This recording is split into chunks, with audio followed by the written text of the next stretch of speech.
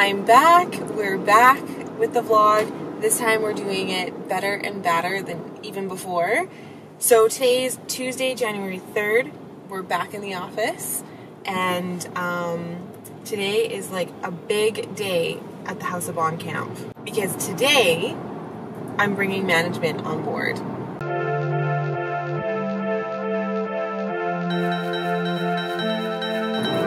Woo! Woo!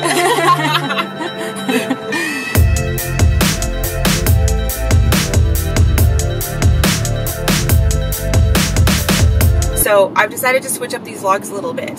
When I left Vlogmas, so the very last vlog that I did, I had asked the question, what do you guys want to see? Do you guys want to see more about business, more about entrepreneurship, more about my life, more about interior design? Like, what is it that you guys are interested in? And almost unanimously, you guys all said that hands down you wanted to learn more about business and entrepreneurship, which for me is like super, super exciting because that's what I want to talk about.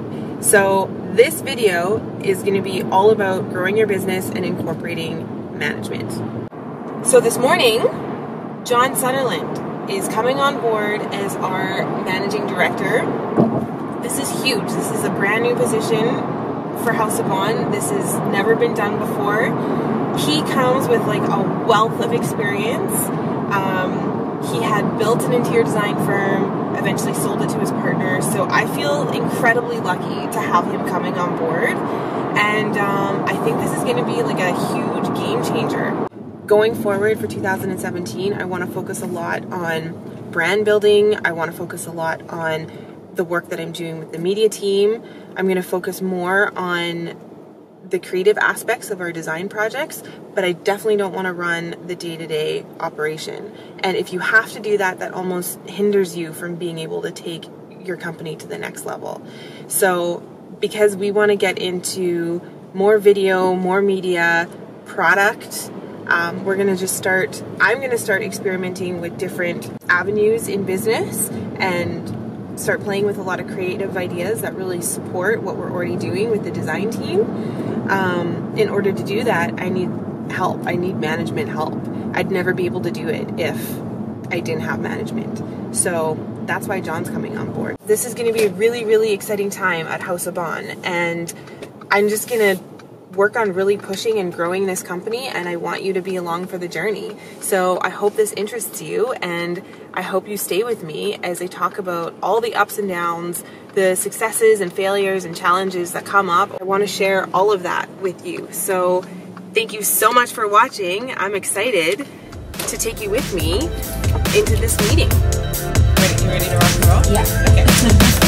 Okay, welcome back. So you guys all met John sort of casually.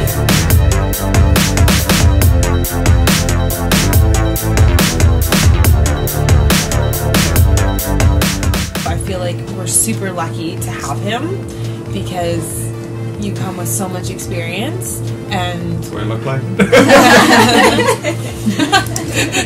Clearly. I started out as a creative designer and loved that aspect, but at some point I had to make a switch.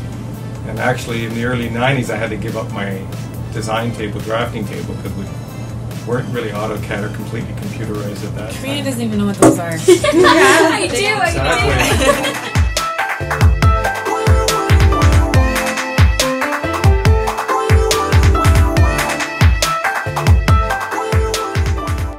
So I partnered with them, and then I ended up buying them out and going on my own and focused on food and beverage and retail. You know, what services can we provide? How can we make clients even give them more than what the standard firm would offer? What gets me excited about Karin's vision is that she's going beyond the typical interior design model as well. And the social media is brilliant. And then what can go beyond that? If she can do what she's best at, and I can do what I'm best at, and you can do what you're best at, it's a win-win for everybody.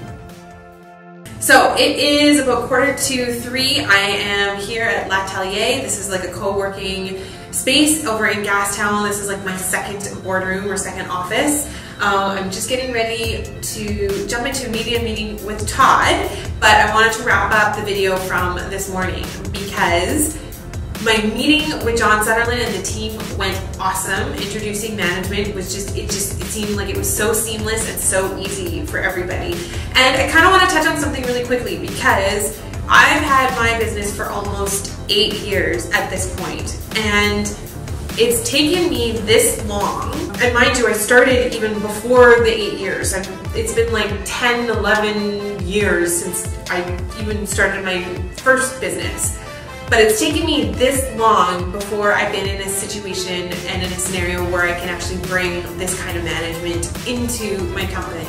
And for any of you people that have your own business, your own creative business, who might not be this far along, I do have some tips for you, because in the first couple of years, obviously it just isn't realistic to have this kind of management when your company. So, wait.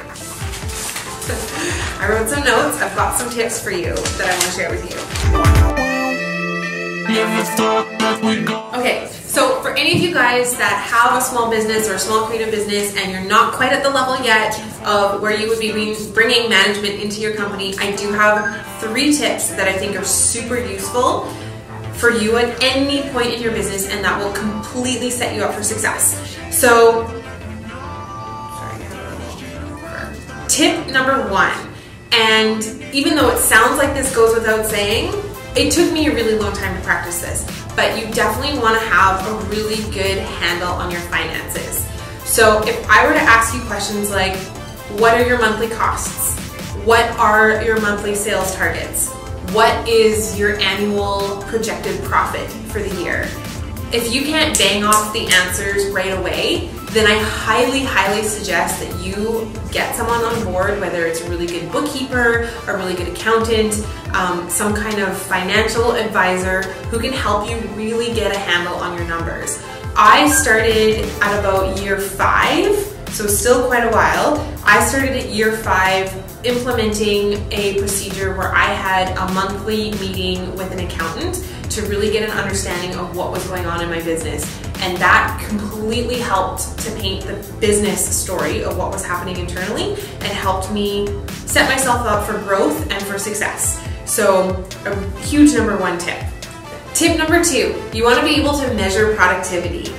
Me as an example, as an interior designer, it's really important that when I take on a job, I know exactly how much time I have to finish that job in order to A, be profitable, and B, break even.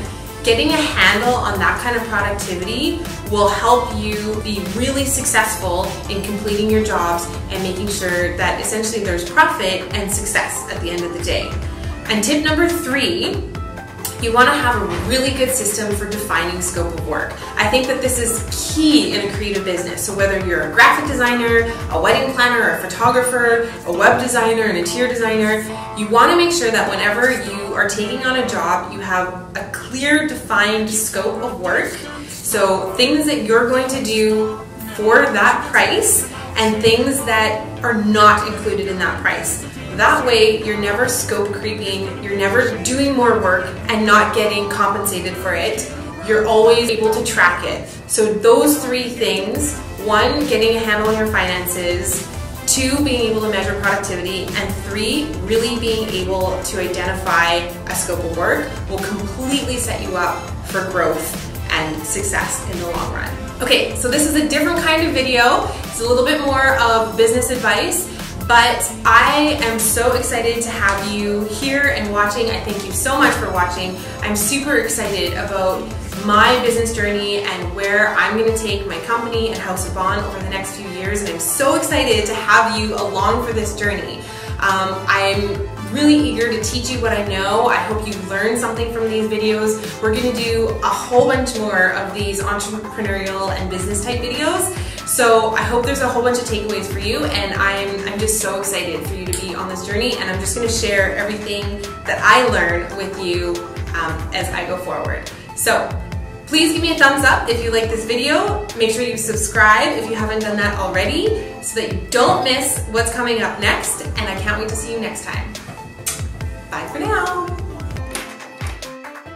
Hey. Hey. It's Todd, everybody. Hi, guys.